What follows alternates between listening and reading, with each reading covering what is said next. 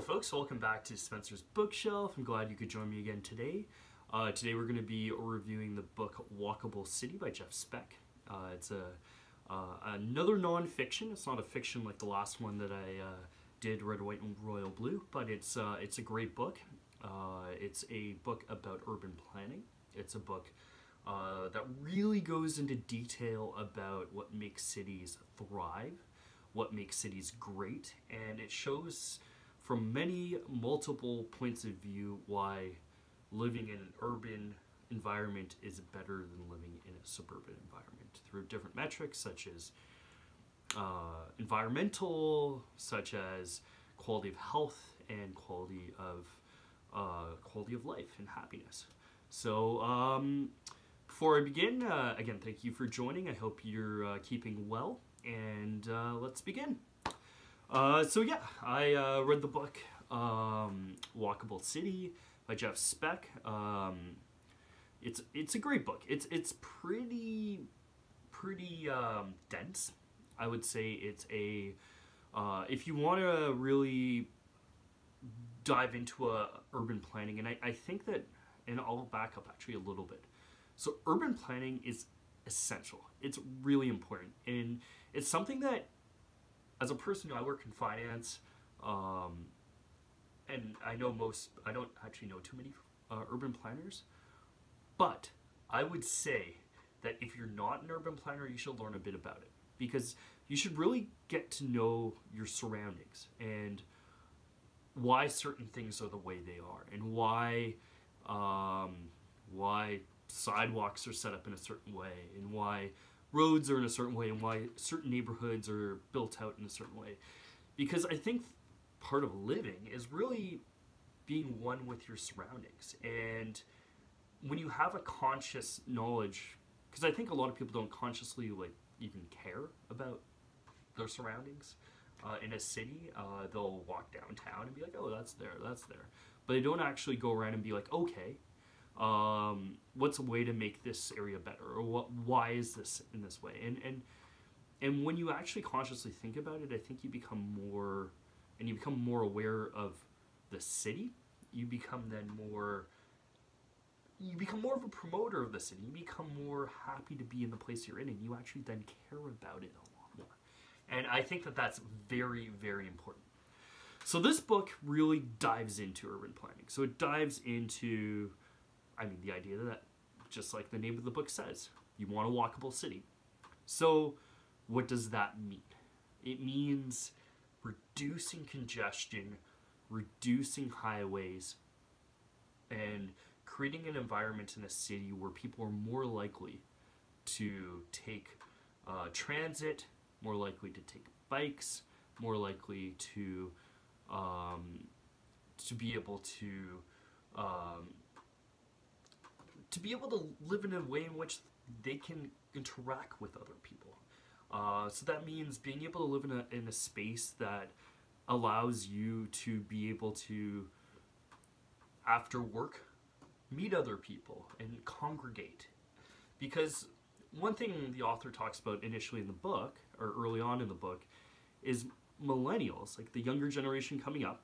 We are generally less likely to be in that or the quote-unquote married couple plus 2 kids and things like that. Most of us nowadays, including myself, live with roommates. Even if we have the means to buy a house, things like that, it's not about the money. It's about having people around. We're social beings, and that creates happiness. And a lot of people don't want that traditional house in the suburbs with the white picket fence and the 3,200 square feet, 4-bedroom, blah, blah, blah. No, we want like an apartment or a condo or something like that. And because of that, urban planning and the nature of cities have changed. And frankly, for the better. Some of them have changed quicker than others. The author, I think, has a love affair with Portland, Oregon.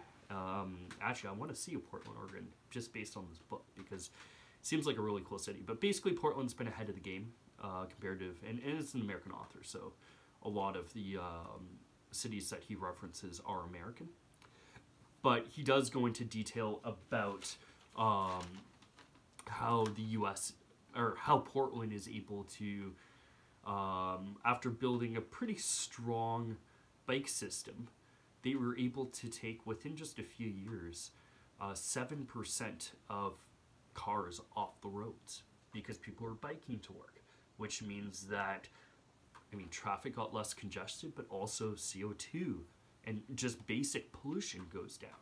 And also health metrics go up because people are biking to work. Like that then causes a lot of positive health effects that take people out of hospitals, because if you're biking to work, you're less likely to have heart disease and other ailments that are relating to sitting down and not being active.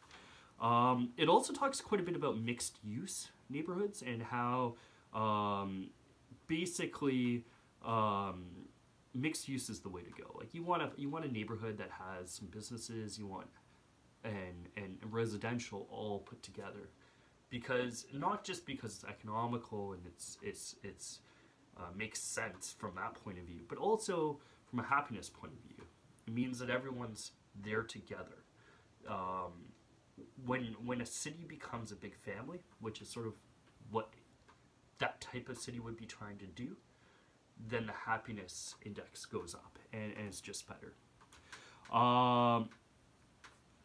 I mean, there's one quote from the mayor of Bogota that pretty much sums up a lot of what the book is saying, and it's Bogota is in obviously the capital, Colombia. He says, "You have to walk to be happy and healthy." So, if you're looking for happiness and you're looking for healthiness, you need to have a city that makes that happen, and that's what this book talks about.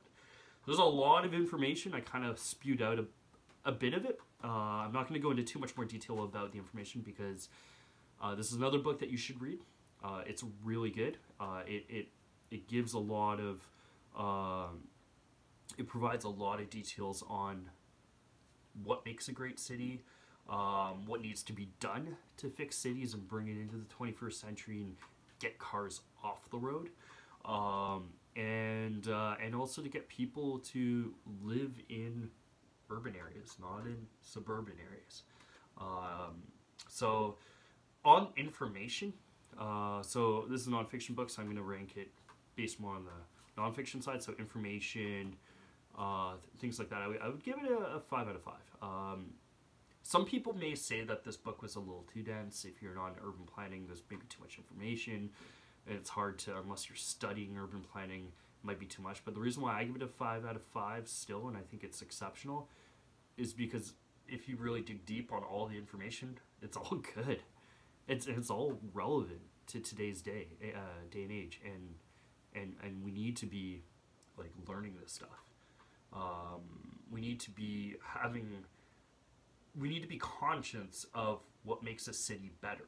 What makes a population healthier and things like that. Because if we don't, cities will never change. And as humans, the only thing that makes us move ahead in humanity is change and being able to adapt and to be able to reflect on the situation and adjust.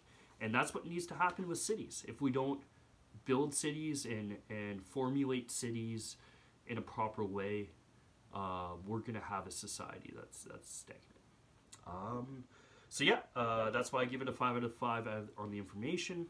Writing style, I'd give it about 3.5 out of 5. It's not. It's a little wordy. It goes on a little bit tangents from time to time. The tangents are always, and I shouldn't talk. I go on tangents like crazy, especially when I'm behind the camera.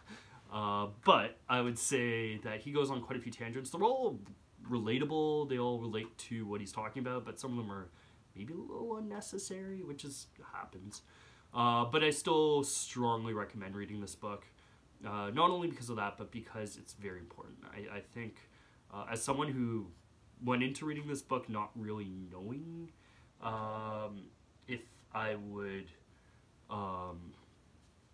if if I would like it, or if I wanted to read something that was about urban planning, because it's not really my thing.